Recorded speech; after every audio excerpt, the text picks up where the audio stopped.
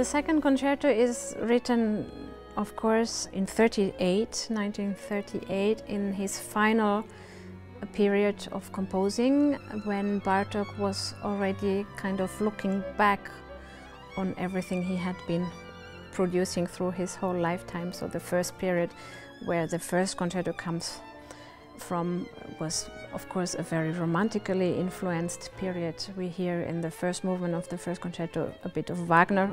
We hear Strauss and Liszt in the second movement.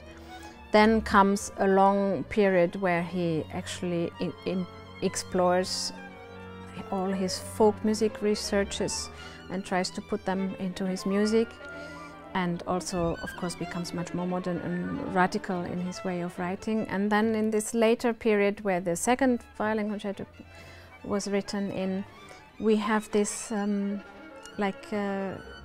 way of trying to combine and harmonize with all those different styles and different periods of composers and music. And we have lots of influences. We have quite a romantic influence. Again, we have the rhythmical and harsh influence of the middle period. We have the folk music right at the beginning of the concerto.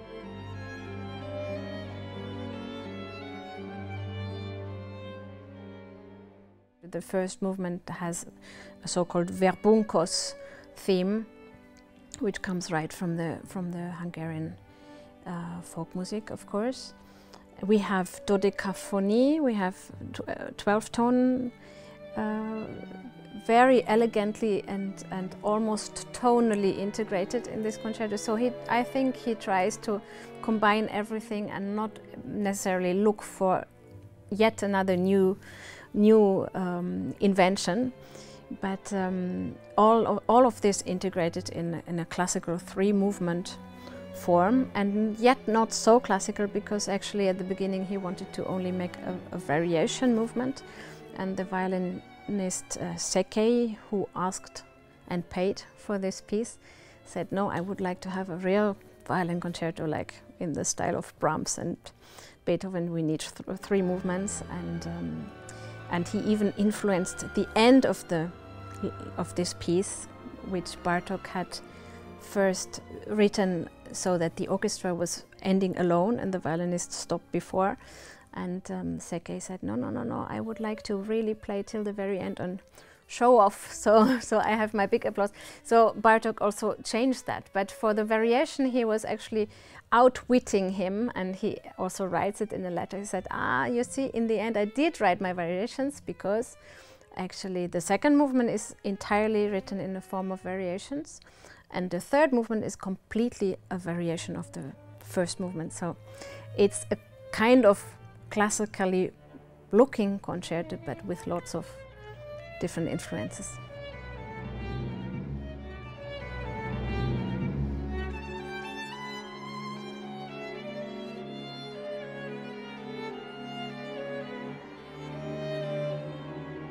Isabelle is a fascinating person, a musician.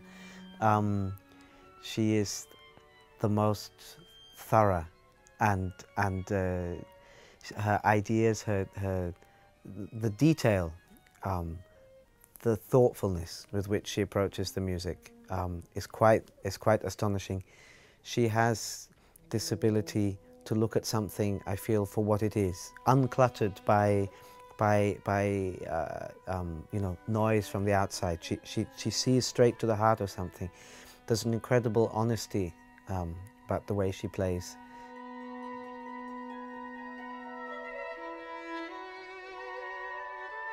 She proposes something and you really have to work to find your way to see it the way she sees it. But every time you arrive there, you think, why didn't I see this before?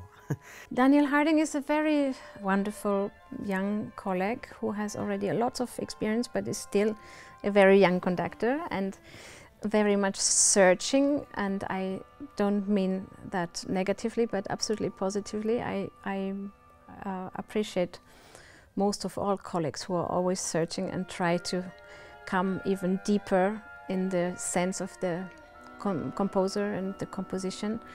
And he's a musician with a lot of depth, who never takes things too lightly, who always gives his very last strength and force and energy to make a performance be a success and be a very intense and fresh music making on stage.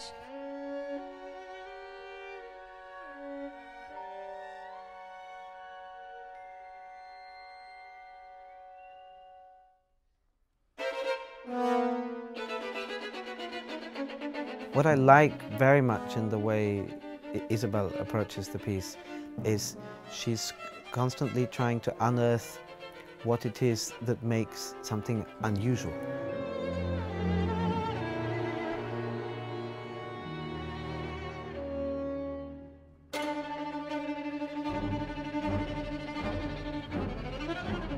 I've been playing this concerto since a long time. I've had a long break also with this piece, so I could come back now for this recording with a very fresh looking and hearing ear and eye, and I just have always loved this piece. I think it's an incredibly vital, full of energy, full of rhythmic energy, but also incredibly lyrical. It actually has all the ingredients you need for a successful performance.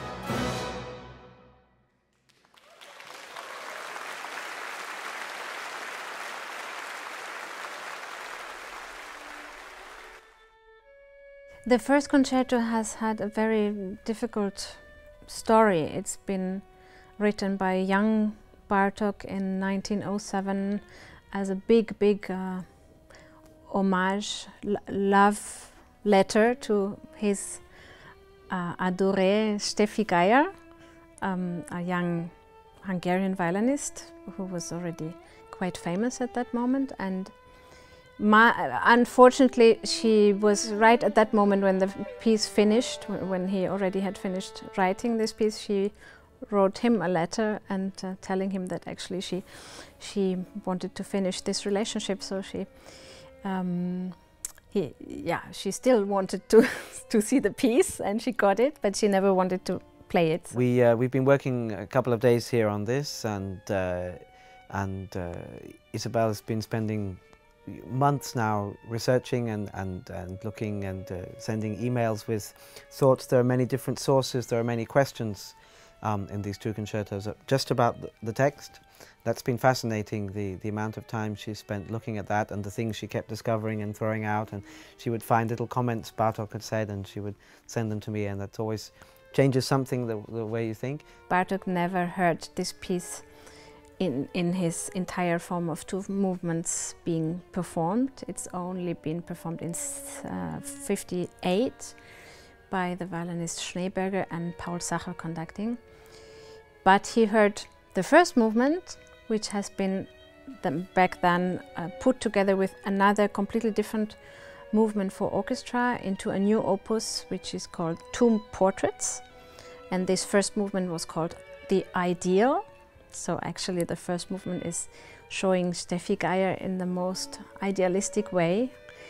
And this movement has been premiered with Bartok also assisting to the rehearsals, and we have also sources existing of the material being used by that violinist back then, Imre Waldbauer, and we even have his fingerings, and we have some comments by Bartok on that edition.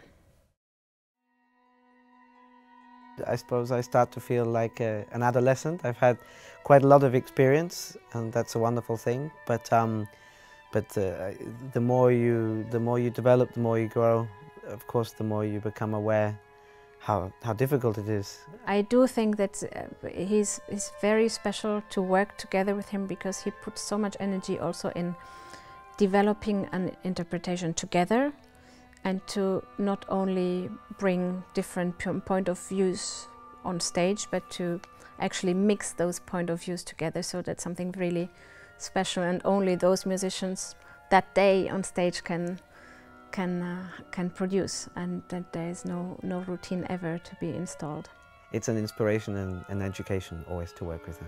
The Swedish Radio Orchestra is an incredibly energetic and attentive and very eager to make the most out of the music group. It's the first time I've been collaborating with them, and it's been a pure pleasure. Everybody has been asked a lot and in very little time, and everybody had to be very, very quick, and every second counted in this recording. But I think we all had a lot of emotions involved in this music, and especially with the first concerto, which nobody knew so as well as the second concerto. We've all discovered new worlds, and we've all fallen in love with this piece very much.